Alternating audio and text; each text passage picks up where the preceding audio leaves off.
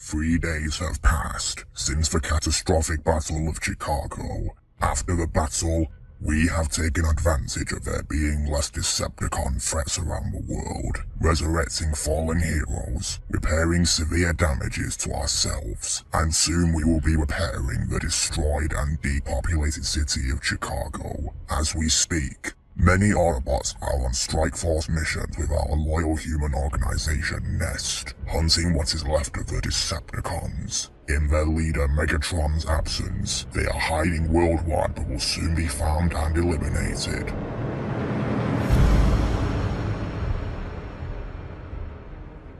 Bringing peace to Earth and the universe.